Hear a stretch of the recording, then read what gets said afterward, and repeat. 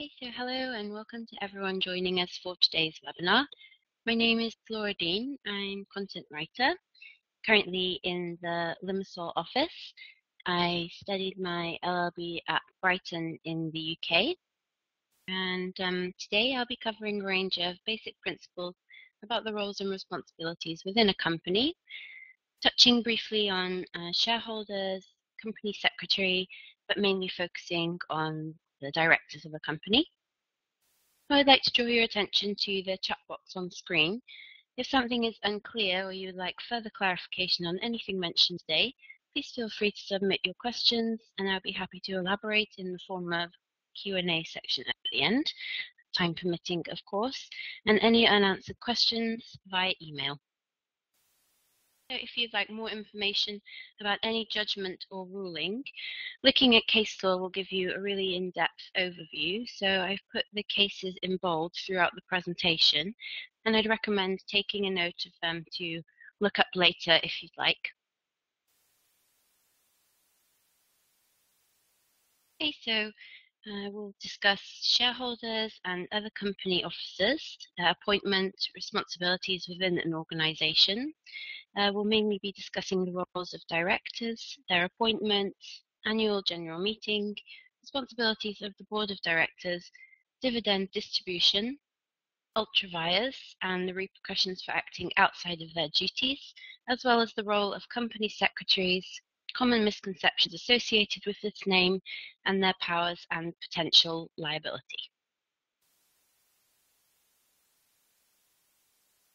Okay, so we'll discuss shareholders now. A shareholder or stockholder is an individual or institution that legally owns a share of stock in a public or private corporation. Shareholders are the owners of a limited company. They buy shares which represent part ownership of a company, and they have the potential to profit if the company does well, but that also comes with the potential to lose if the company does poorly. So the roles of shareholders. They conduct major decisions which would have an effect on shareholders' rights. They're usually required via the Companies Act 2006 to be improved by the shareholders at a general meeting called by the directors of the company. So general meetings, they fulfill the role of being a shareholder. A shareholder may require a general meeting to be called rather than simply have all decisions made through written resolutions. The directors of a company will in fact call a general meeting despite not being able to vote at the meeting. This is solely for the shareholders. So the duties of shareholders is to pass resolutions at the general shareholder meetings by voting through their shareholder capacity. This duty is particularly important as it allows shareholders to exercise ultimate control over the company and how it is managed. Shareholders can vote in one of two ways, via a show of hands or through a poll vote, where each vote will be proportionate to the amount of shares held by each shareholder. So Section 324 of the Companies Act 2006 governs the right to appoint proxies.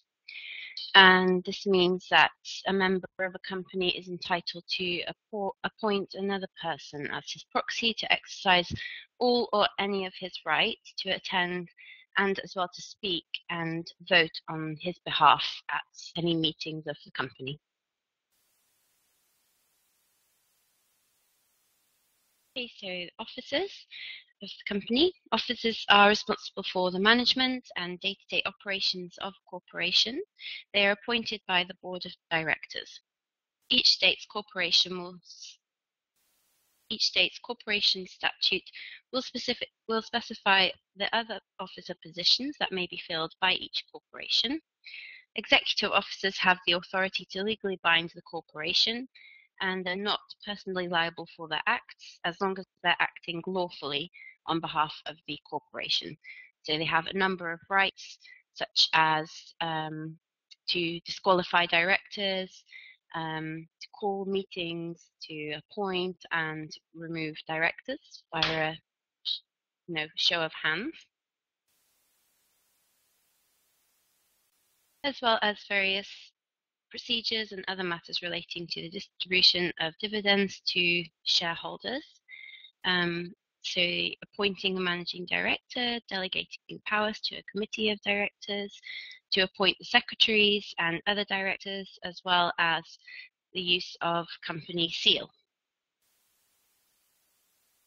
So we'll look at distributions now. So UK company law is mostly concerned with when a distribution may be made than when a dividend may be declared. Dividends arise as a consequence of a process of internal company governance, and company law simply gives a model for the corporate constitutional relationship. So profits available for distribution. At common law, there is a basic principle that dividends or distributions must not be paid out of a capital, even if the articles of a company authorize such payment. So this is exemplified in the case Re-Exchange Banking Limited, Philcroft's case.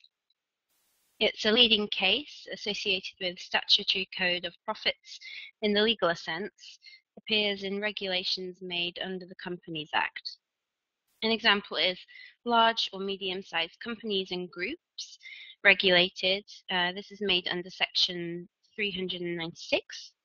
In general, the rules do not distinguish between capital and revenue profits, but rather concentrate on the differences between realized and unrealized profits according to accountancy principles.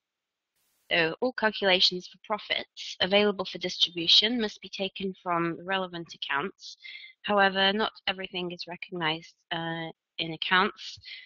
So notably, where accounts are prepared under the IFRS, International Financial Reporting Standards, is an example of a gain on revaluation of an investment property.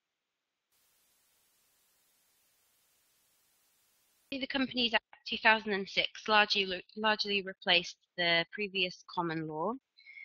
So the overriding principles is now that a dividend or a distribution to shareholders may only be made out of profits available for the purpose, and that's under section 830. So they changed regarding the requirements for keeping of accounts, any audit requirements, procedures dealing with how notices should be served by the company upon shareholders, as well as exclusions and exemptions of liability clauses, as well as indemnification.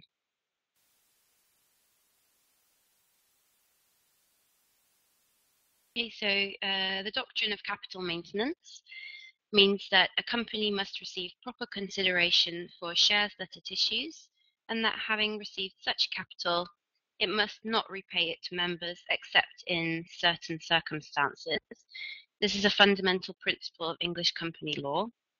So the Companies Act 2006 makes a number of important changes to the rules relating to capital maintenance, and as well in line with deregulatory objectives of the Act, and a number of statutory requirements in this regard have been relaxed, such as the shareholders must pay for shares in full, dividends must be paid out from profit only, as well as companies being prohibited from issuing shares at a discounted rate for less than par value. So a flaw of the capital maintenance doctrine is that it can prevent the distribution of capital to shareholders, however, not to creditors.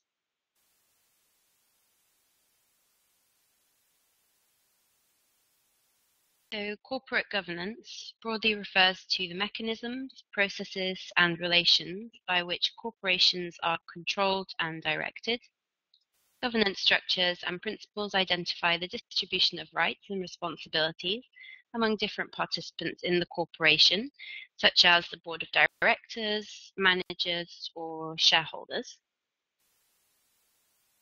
So traditional corporate model and corporate governance presumes a distinct separation between ownership, such as the power of running a company, so expertise, capital, continuity, as well as liability. So shareholders enjoy limited liability, which means that no personal assets can be used for repayment.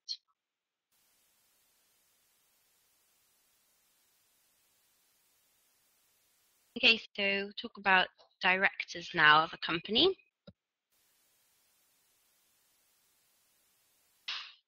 So a company's articles of association, or called Articles of Incorporation in some jurisdictions, is essentially a document which, along with the Memorandum of Association, in cases where the memorandum exists, form the company's constitution, defines the responsibilities of directors, the kind of business to be undertaken, and the means by which the shareholders exert control over the board of directors.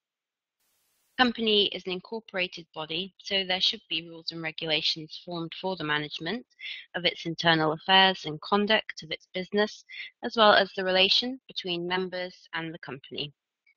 Moreover, the rights and duties of its members and the company must be recorded. This is why the Articles of Association are necessary. So the Articles of Association, it's a document. It's really important, and it definitely needs to be filed with the Registrar of Companies or the Companies House, depending on the jurisdiction of the company. And so the case, the Quinn and Axtons Limited versus Salmon, this was set up as a business of drafters, furnishing and general warehousemen in Brixton, London. William Axtons was the chairman of the company, and Joseph Salmon, with another man, Arthur Way, were the managing directors. The Axtons and Salmon held the majority of the shares, and the Constitution stated that no resolution would be effective if either Axtons or Salmons disputed it. The directors were allowed otherwise to manage the company as they wished. So Axtons wanted to buy and let some property, however Salmon disagreed. So an extraordinary general meeting was held where the same resolution was passed by a majority of shareholders, which effectively overrode the directors' wishes, i.e. Salmon.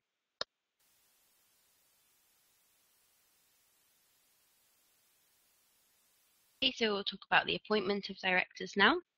The initial founding directors of a firm are appointed by the original investors.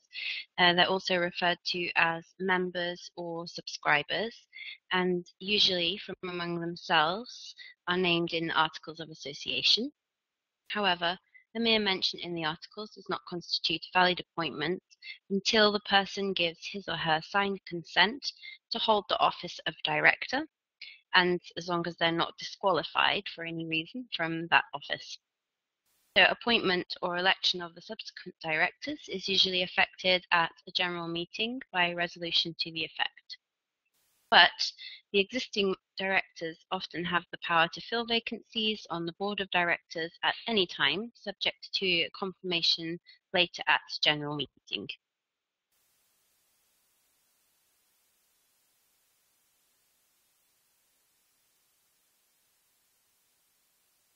So as directors can be appointed, they can also be removed, they can retire as well.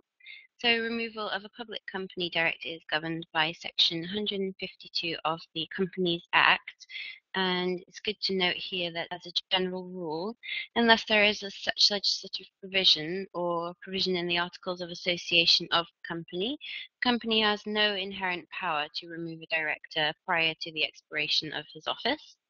So you can be banned or disqualified from being a company director if you don't meet your legal responsibilities, of course. So anyone in the company can report a director's conduct as being unfit. This includes allowing a company to continue trading when it can't repay its debts, not keeping a proper company accounting records, not sending accounts or returns to the company's house, not paying any tax owed by the company, or not using company money or assets for his personal benefit.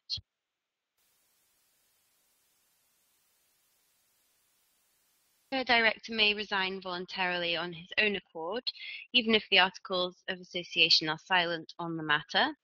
In the case Knight and Bullock, the court held that even if the Articles of Association had required the directors to resign by letter in writing, the fact of an oral resignation made to the company secretary or other company officers was held to be sufficient resignation. Usually, it's best practice to ensure that a provision is included in the Articles of Association for such resignation letter to be accepted by either the board or at least the company secretary. So in other words, the mere giving of notice may be insufficient.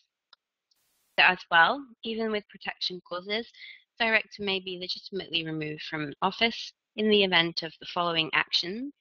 The director has been declared bankrupt, has developed an unsound mind, or following an absence of over 6 months without prior approval from other directors. The directors can also be removed with automatic effect in the event of being convicted of an offence, imprisonment, a decision made by a majority vote from the board of directors to vacate the office, or a disqualification ruling from the court. Director rights. Obviously, directors do have rights and protections here. So if a director feels he has been unfairly removed, he may sue for compensation or damages for breach of contract of service. The office of such directors can be vacated if the Articles of Association provide accordingly. Where the Articles of Association are silent as to the removal of a director of a company, and the previous points we discussed have not taken place, then such director cannot be removed. However, given that the Articles of Association is only a contract between the shareholders and the company, the articles may be amended by following the requisite procedure and then consequently removing the director.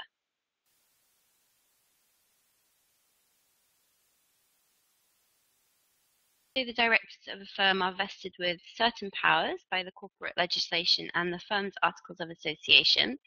These generally include the power to act as the firm's agents, have full access to firm's accounts, cause the firm to enter into valid contracts, pledge the firm's assets, borrow and give security, determine terms and conditions under which the firm's shares are issued, transferred, or forfeited as well.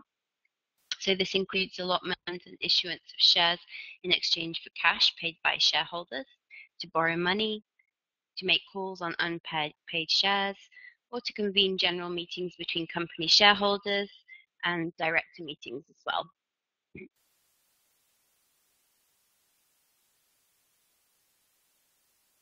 So, as well as managing general affairs of a company, directors mainly buying and sell goods for services for the benefit of the company. They deal with workforce maintenance, hiring and firing employees where required, appointing company agents and officers, opening and maintaining bank accounts or other accounts, and entering into contracts or other deals effectively binding the company.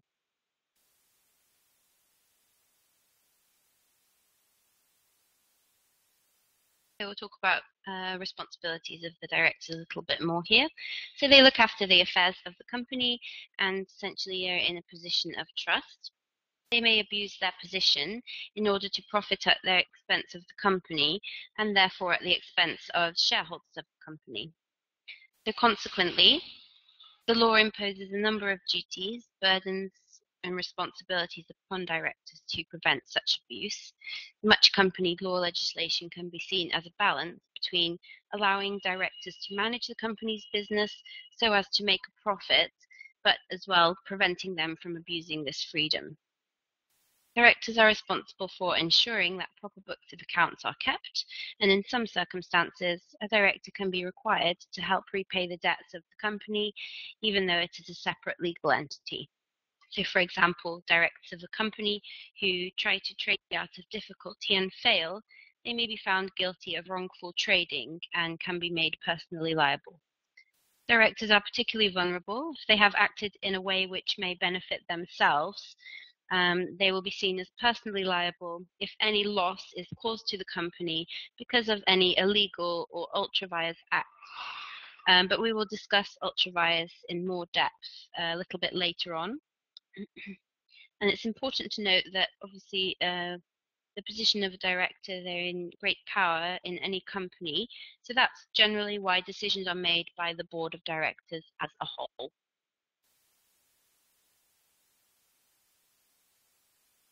Okay, so directors have a fiduciary duty, and that means to act in good faith of the company's expense. So we'll discuss the main elements of the duty to act in good faith. The traditional formulation requires directors to act bona fide for the benefit of the company as a whole. So in its application to directors, inquiry is directed to the intention, their motives and beliefs, or whether they have made interests of the company as their principal consideration before acting. So therefore, directors can abuse their discretionary powers if they use them in order to achieve an advantage for themselves or to confer a benefit upon a third party, shareholder or class of shareholders, or stranger to a company, or which causes damage to itself ultimately.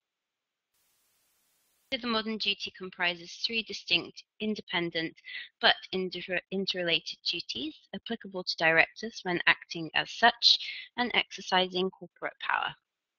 Each duty sustains an independent ground for judicial review and intervention in directors' decisions, so only one of these needs to be satisfied.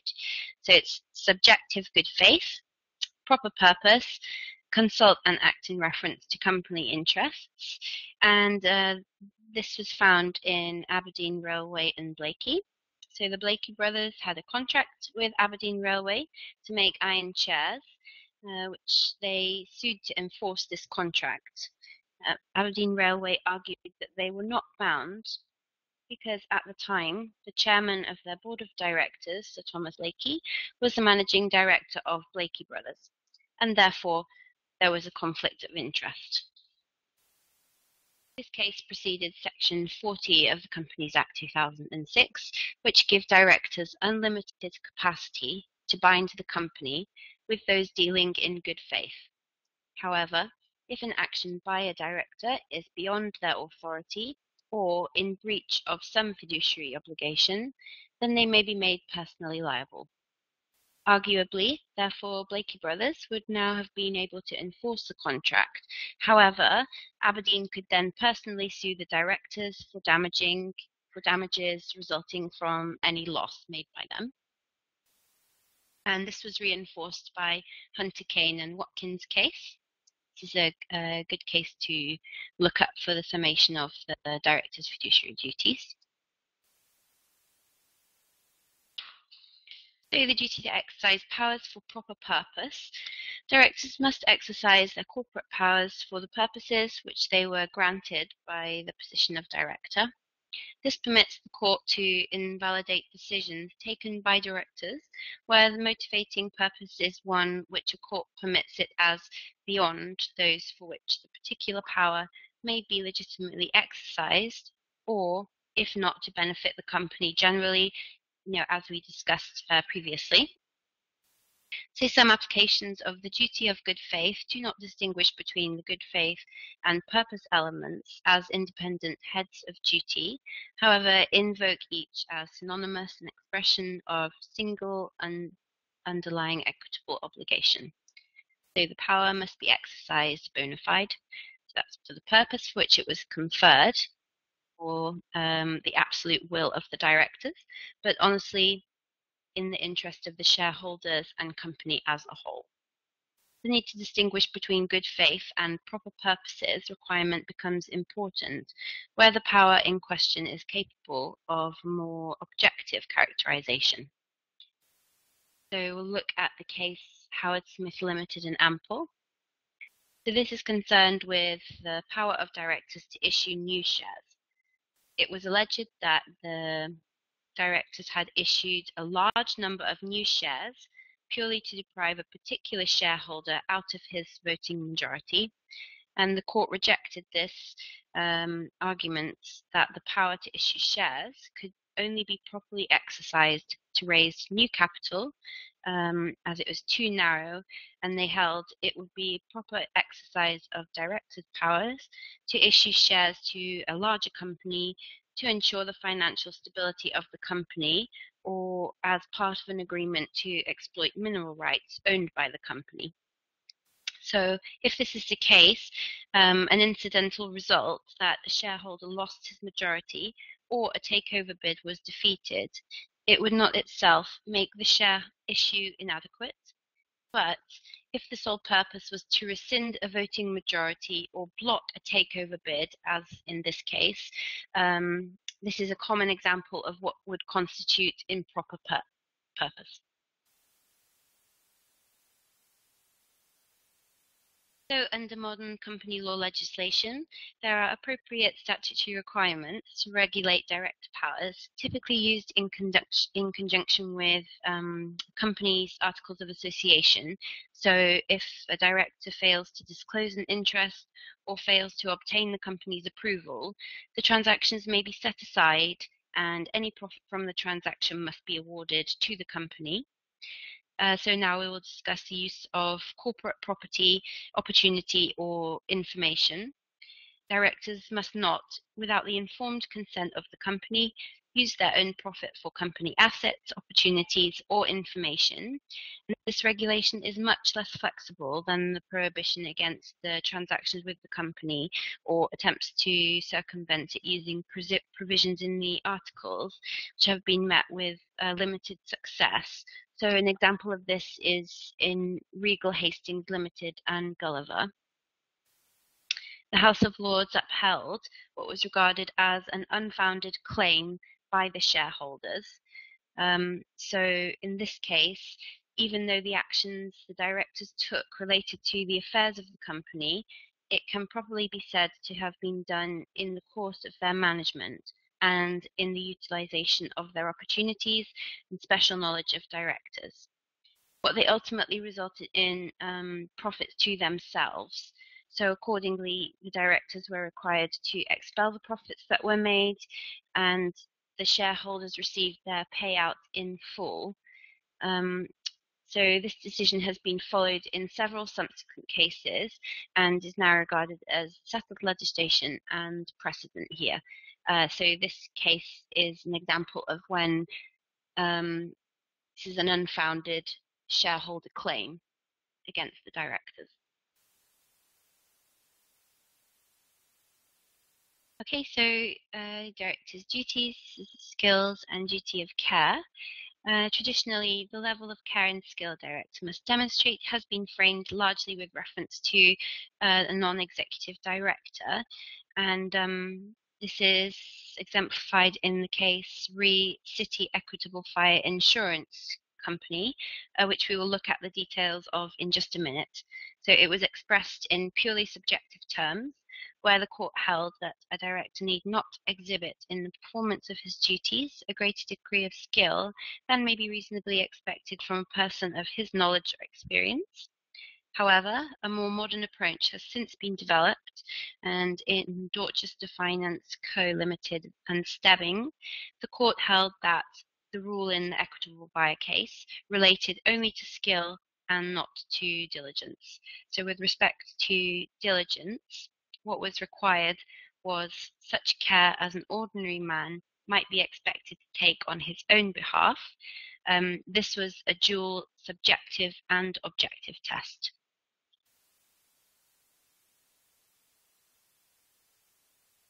So we'll now look at the leading case law surrounding common law position of duty and care in Re City Equitable Fire Insurance Company. So this company lost over £1 million in failure of investments and large-scale fraud of the chairman. The chairman's name was Gerard Lee Bevan. The liquidator sued the other directors for negligence. The auditors, however, the Court of Appeal held that they were honest and exonerated provisions in the company's articles.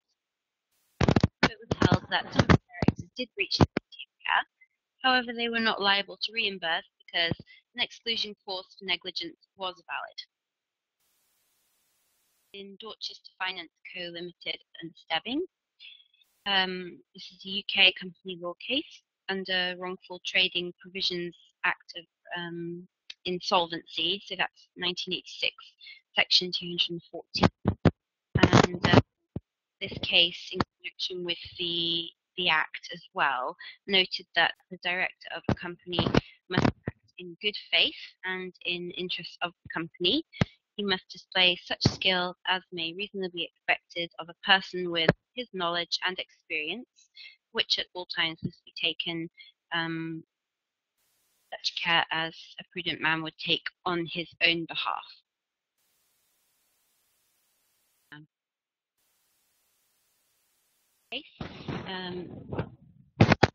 And Theodore Goddard, reinforcing the previous two cases. So directors must carry out their functions with sufficient care and competence. And the Norman and Theodore Goddard laid out a two-part test which lays down the standard of care expected of directors. So this is objective and subjective. So the objective test that is required of a reasonable director carrying out particular functions that they're responsible for by the experience, skill and knowledge that an individual director has. So if they've fallen below a certain standard in their conduct, for instance, and if the director has higher standard of knowledge, experience and skill, then that expected under the first part of the test, then they will be judged on whether they have reached the standard expected in the second subjective part of the test. So, for example, a director who has a long period of service will be expected to perform a higher standard than a newly appointed director. So it has been suggested that both of the tests using skill and diligence should be assessed. And in the UK, the statutory provisions relating to directors' duties have been codified on this basis using the Companies Act 2006.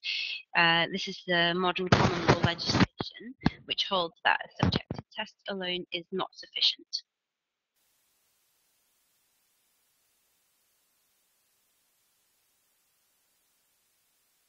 So this applies to legislation as per Section 122 of British Virgin Islands, Business Companies Act 2004.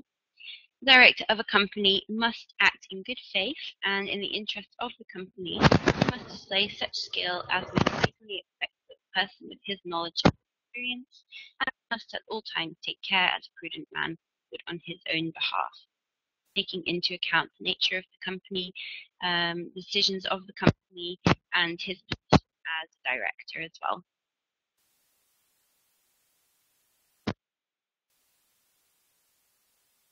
So in Dorchester Finding Company and Stebbing, this is a landmark company law case used in conjunction with the wrongful trading provisions of the Insolvency Act 1986. This is an example of how the objective and subjective facts must both be looked at when seeing whether directors' actions were actually unlawful. So in this case, this is the company Dorchester Finance. It had gone insolvent and it made a claim against Mr. Stebbing and two other non-executive direct accountants with they usually signed blank checks which were later countersigned by Mr. Stebbing. So it was held that directors of a company were bound to act in good faith and in the interest of the company. They also had to display such skill and care as should be reasonably expected. So the system of signing blank checks was held obviously to be negligent, and they were found to be liable for losses under Section 214 of the Insolvency Act. Judge Foster in this case held further that it would not be appropriate for the court to exercise its discretion to relieve these directors on the basis that they acted honestly and reasonably under Section 157 of the Companies Act.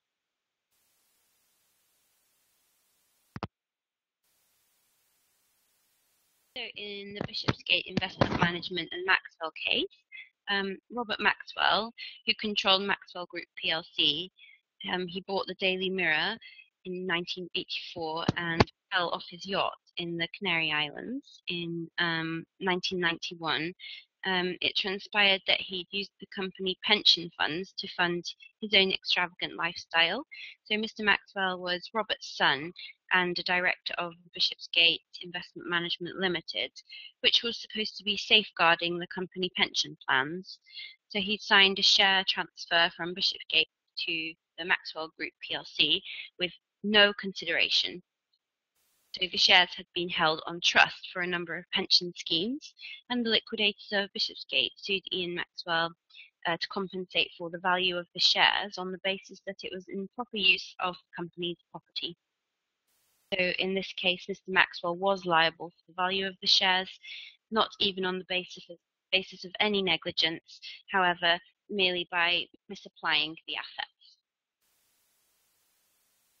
So we will be discussing now just some common questions and answers relating to director duties. So whether a director is liable for failing to complete an application for insurance correctly before submission, giving an insurance company grounds to reject a claim. So most likely, yes, he would be. The director would probably be found negligent for failing to review or understand the form fully. This is because the director is in breach of duty and becomes liable to compensate the company for any loss, as in the Bishopsgate investment management case. Can the director be accountable for liable for breach of duty for relying on information given to him by other staff or agents of the company?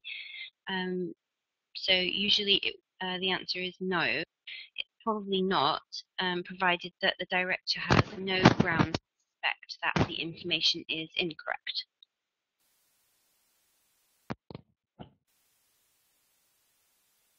So is a director liable for loss if he proposed a diversification, but the new venture was kind of a disaster and the company suffered big losses? Probably not. So provided that the director applied his mind in an informed manner, he cannot be held liable if his decision turns out to be a bad one.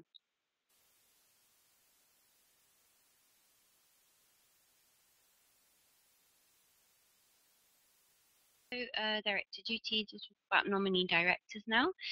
So a nominee director is a person who acts as a non-executive director on the board of directors of a firm on behalf of another person or firm, such as bank, investor, or lender. Also resident in a tax haven who lends his or her name to a non-resident as a trustee on the board of an offshore firm in that haven. So typically there is no shareholding requirement for the nominee director. However, if the legislation of a firm impose share qualification, the nominee director must obtain them within a specific period. Some jurisdictions allow a firm to be named as nominee director of another firm as well, without it being seen as a conflict of interest.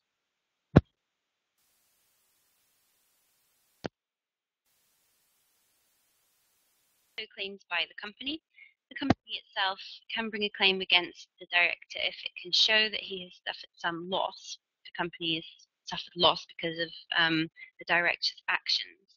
So if the director has made some personal profit, they can be required to surrender that gain to the company. The company may also seek an injunction to stop the director from carrying out or continuing with the breach. Damages in the way of compensation where a director has been negligent, restoration of the company's property, or rescinding the contract in which the director has an undisclosed interest or profit to the company.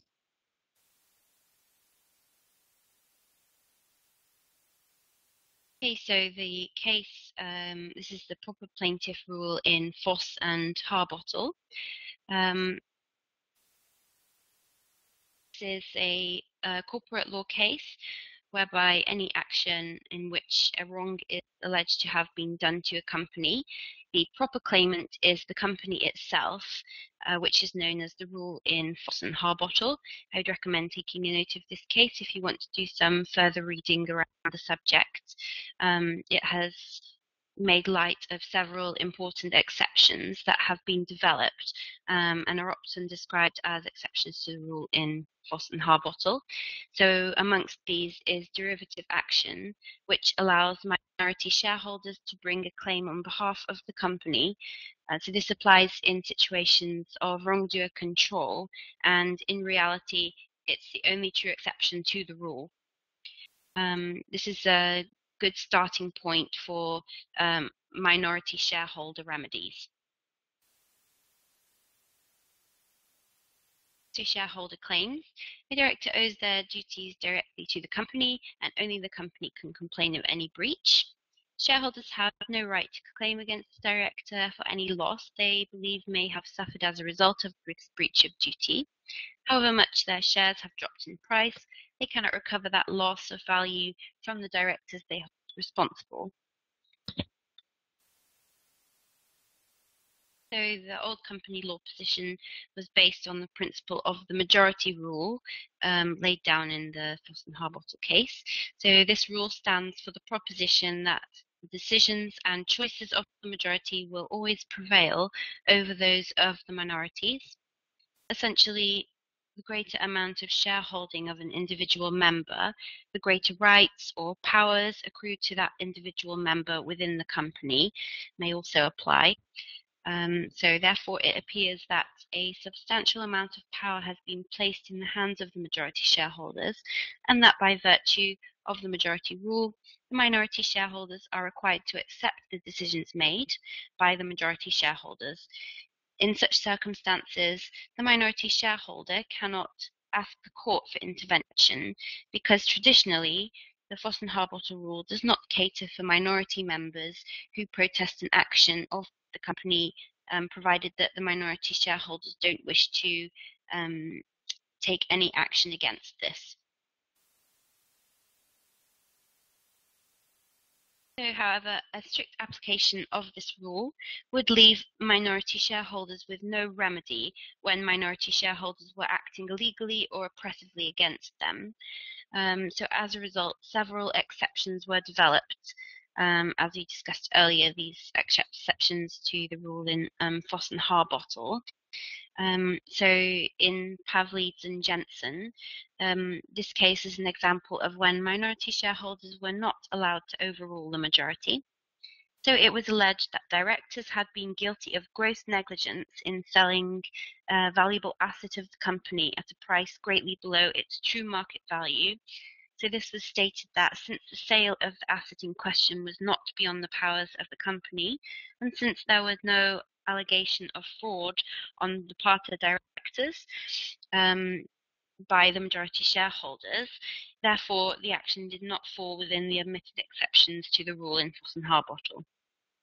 So it was held that a minority shareholder's action was not available since it was open to the company on the resolution of the majority of the shareholders to sell the mine at the price decided by the company in that matter.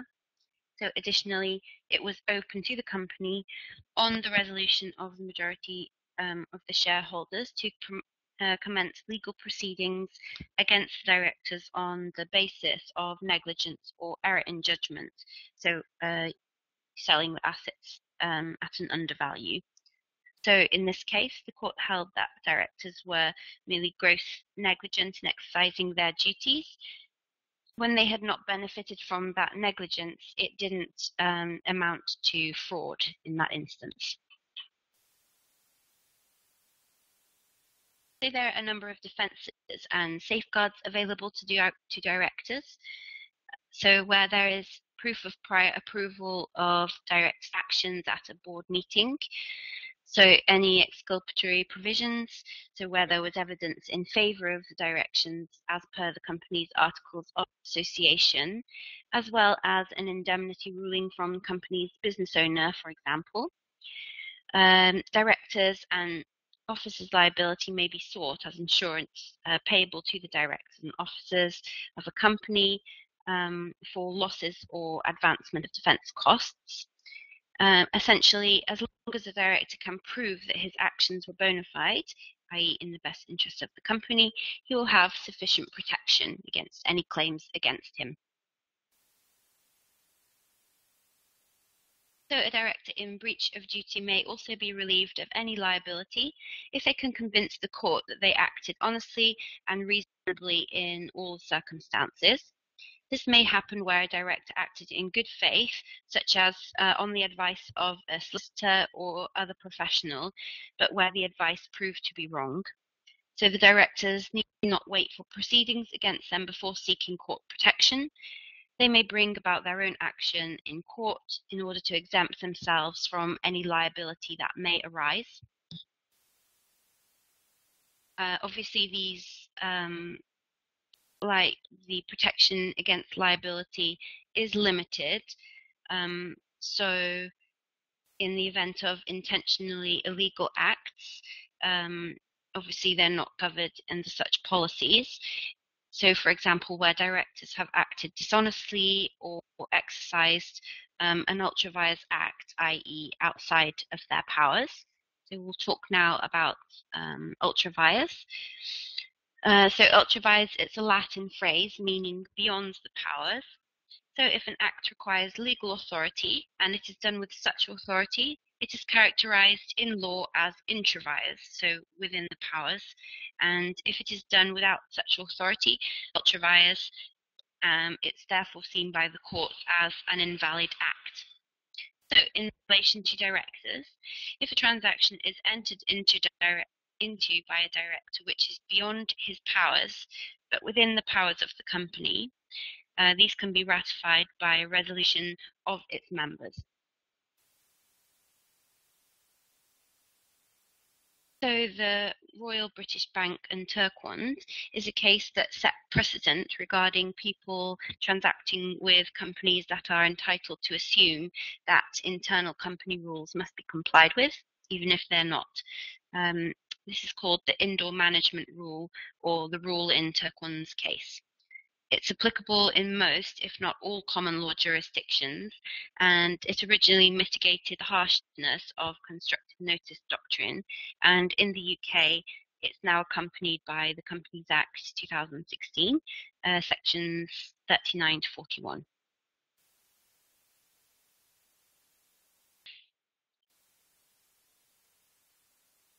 So to this effect, the Companies Act 2006 has served to provide at section 40, where a third party looks to deal with a company in good faith, the director's power to bind the company or permit others to do so is considered free of any restriction under the Constitution.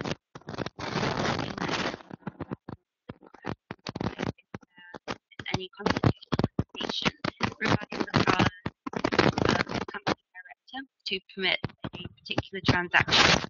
So we are not expected to affect the Constitution or the director during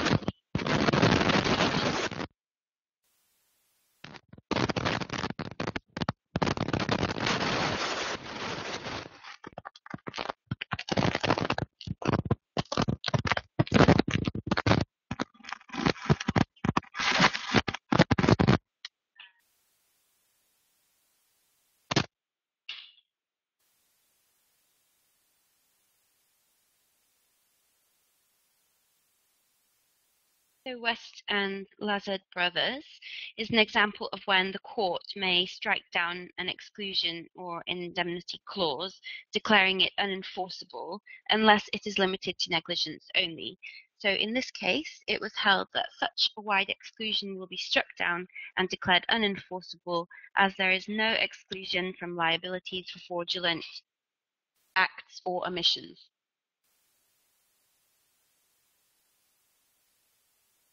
So if the exclusion and indemnity clause is contained in company management agreement, it must be brought to the attention of the business owner at the time the agreement is signed, or otherwise the court may strike it down and declare the clause to be void and unenforceable.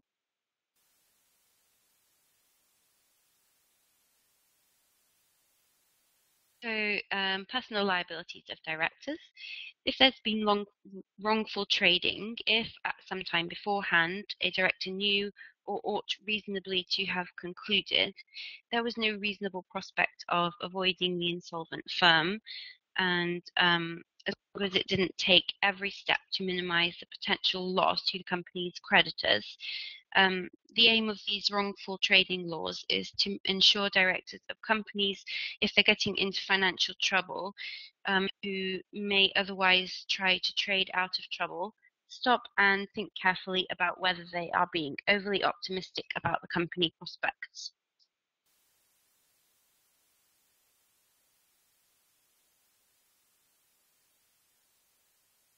So this is also looked at in section 332 of the Companies Act, where it was held that any business of the company that has been carried out with the intent to defraud creditors, the court may, if he thinks proper to do so, declare that any persons who were knowingly party to the wrongful trading carry out the business in the manner aforementioned shall be personally responsible without any limitation of liability for all or any debts of the company.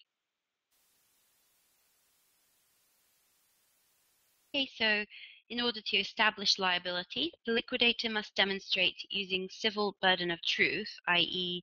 On the balance of probabilities, that the director continued trading the company beyond a point in time when they knew or ought to have ascertained that insolvent liquidation was inevitable.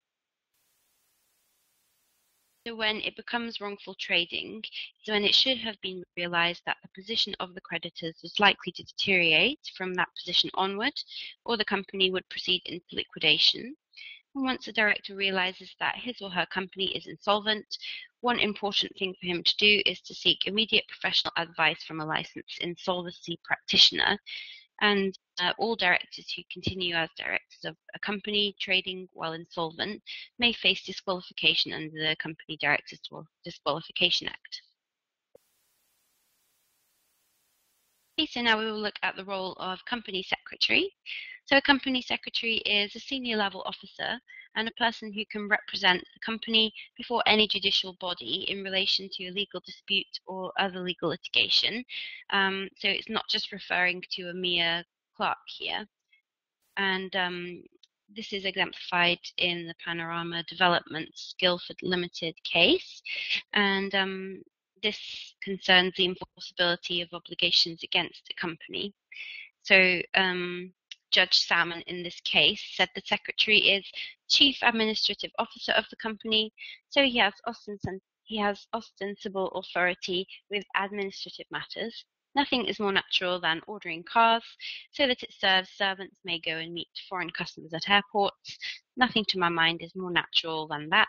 The company should hire those cars through its secretary. It might not be so with matters of commercial management of the company, for example. However, contract for the sale or purchase of goods in which the company deals, but that was not the matter in this case. So we'll look at the secretary duties now. So the duties of a secretary may extend to statutory duties, duty of disclosure, duty to exercise due care, skill, diligence, as well as a number of administrative duties. This is very similar to director of the company.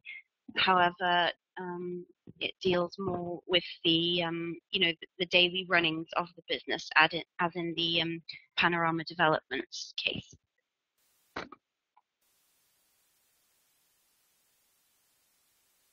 So all changes must be appropriately noted and accurately reflected in the company registers and the registrar of companies. So any changes to the company secretary, a new appointment, or retirement of the company, and the secretary may be removed by directors without a cause. That's unlike directors of the company as well.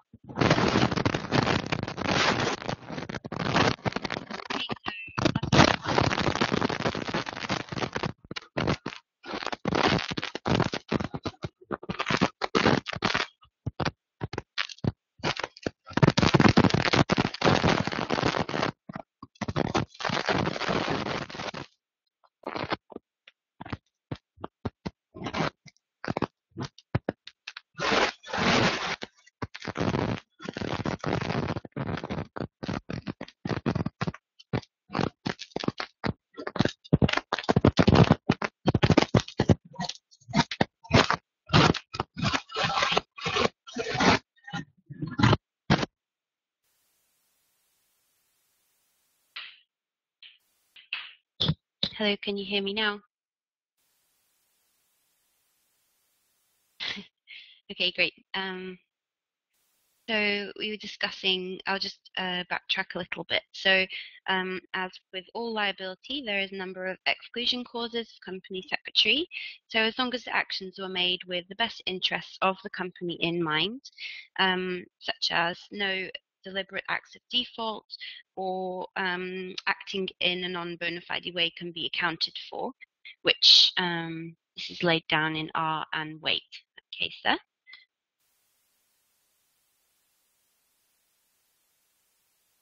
So the registered agent must also ensure that the company complies with all statutory requirements. By default, the registered agent can be found criminally responsible under the BVI Act 2004. So failure to reappoint a registered agent may lead to the striking off of the company from the company register, and the registered agent must keep company registers and memorandum and articles of association, the total time of meetings, and any resolutions passed for up to 10 years.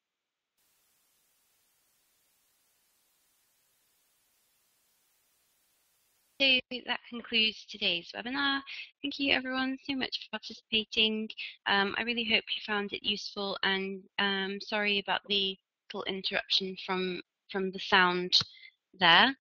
You can find the full recordings of today's webinar at eltoma-global.com, as well as submitting any questions to info@eltoma-global.com,